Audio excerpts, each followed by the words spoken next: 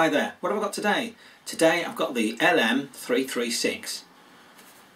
What on earth is that? Well, according to the data sheet, it's a reference diode or a programmable shunt regulator. I've also seen it referred to as a voltage reference.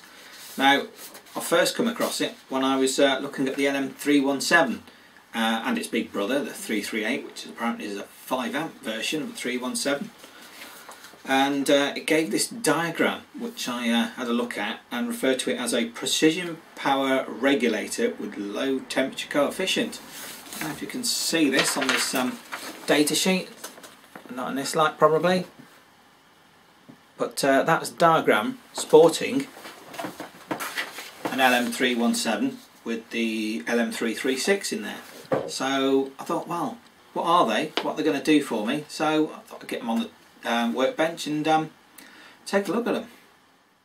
So here we go, here's the LM317 on the breadboard. That's the 317 there, and this over here is the LM336.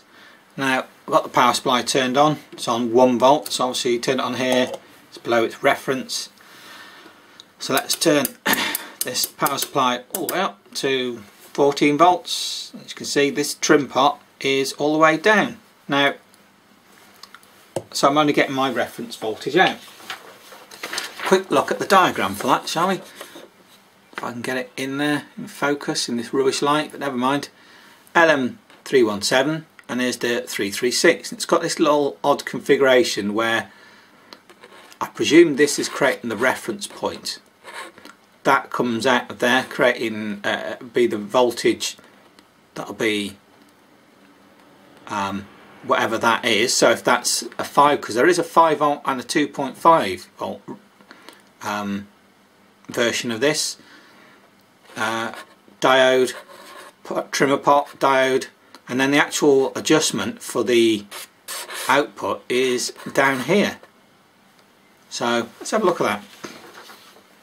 So let's adjust that trim pot and get up the voltage. So my output voltage goes up. I've got 14 volts in the power supply, so 12.68 on the output. We can trim that down to whatever we want. Let's put it on 10 volts, close enough. But then we've got this trimmer for this LM336. And I'm not really sure what that's going to do. And actually it doesn't really seem to do anything, so don't quite understand the point of it, unless maybe it just helps keep this more precise, so there's less chance of it drifting from whatever you've set it to. More precision, like it says.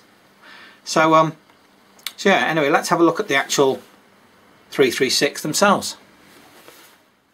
So here we have the LM336 on here on the breadboard. Now there are 2 versions of this. According to the data sheets, I've got a national semiconductor that hey, currently you can get an LM136, a 236 and a 336 with a 2.5 volt reference, I suppose it's going to be. Pin-out diagram and basic typical usage for them. The first one is basically, it's just a Zener diode really, isn't it? That's what you've got there, to give a 2.5 volt reference. And then you've also got this diagram, which is like what I had with the LM317.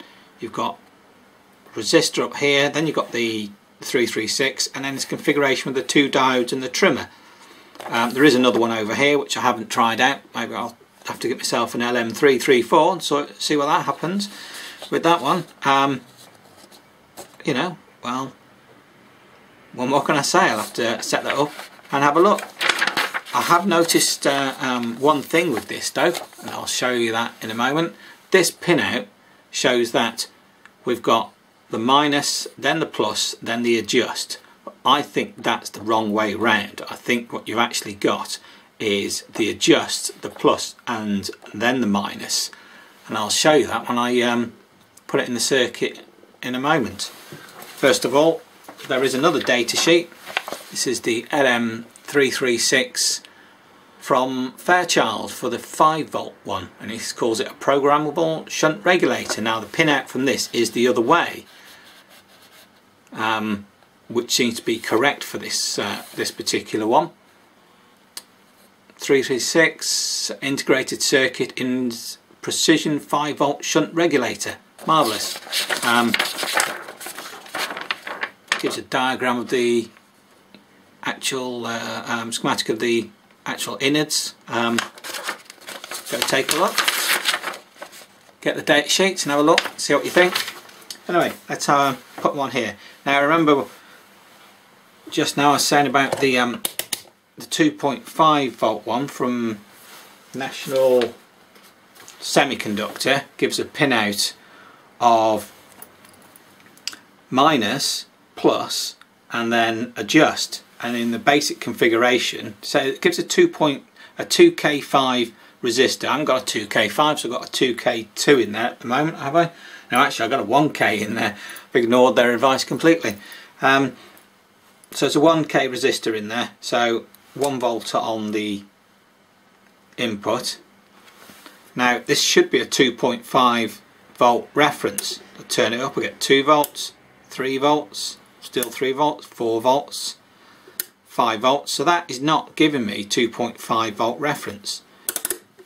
But if I take this and turn it round and assume that the diagram is wrong and they've got the minus and the adjust pin in the wrong way for the diagram, so I didn't turn it off, did I? I have now. Turn it back on. 1V, 2V, 3V on the power supply, and I get 2.46 on there.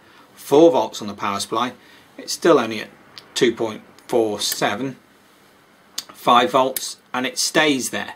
So that is, as far as I'm concerned, the correct way round, and the diagram in that National Semiconductor data sheet is wrong. But that's brilliant. Anyway, there you go. Gives me a reference voltage. It says 2.5V, but it's not quite. It's almost, isn't it? Nearly there. So nearly good enough. So let's put the 5V one in, which is the Fairchild one. Pinout is the same way, and the diagram is correct. Put that in. At the moment I've got 1V on that, 2V, 3V. I've got 4V. Now that isn't quite 4V, so I'm starting to lose a bit of something in there. 5V.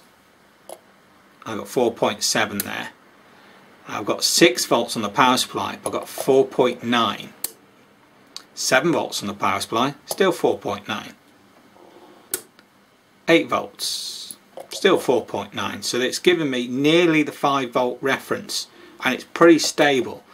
So I suppose even if your voltage, you know that your voltage is going to be going up and down, you've now got a very particular, very precise output. But you can also supposedly make this a bit more precise by putting in those two diodes and the trimmer pot into the circuit to give a bit of a better reference. Now let's do that with the 2.5V one first. Just put that diode in there, and I'll need to have another meter so we can see the output from that other. How am I going to get this in shot? I'm going to have to focus out a bit, not focus out. There we go. Hopefully I'll be able to get a second meter in there now. Somehow. Bit on the skew, but I'm sure you can see it. So I want this one again round to the negative. This one on plus. Now on the diagram it actually doesn't say where you should read that reference from, where you can take it from. So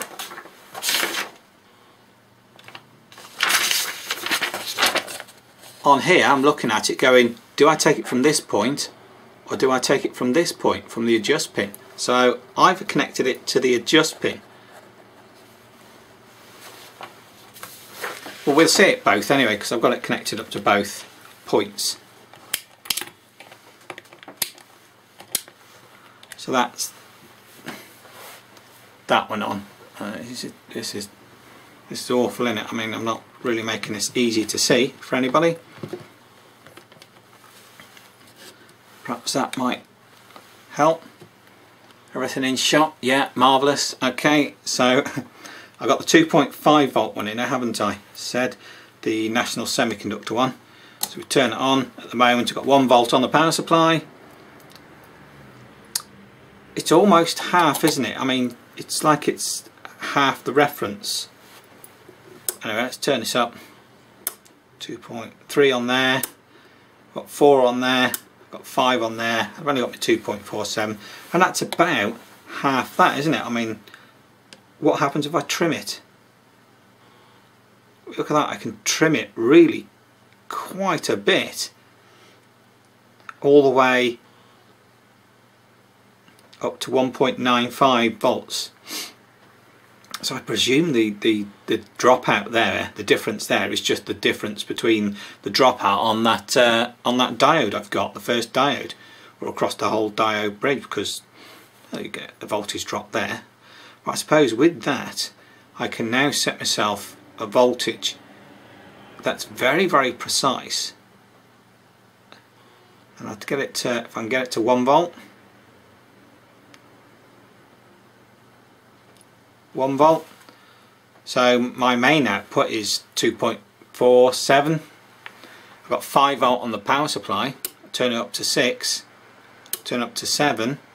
It's hardly. It's basically giving a really, really solid output from where I'm taking it on the from this other pot, and the main output is really stable.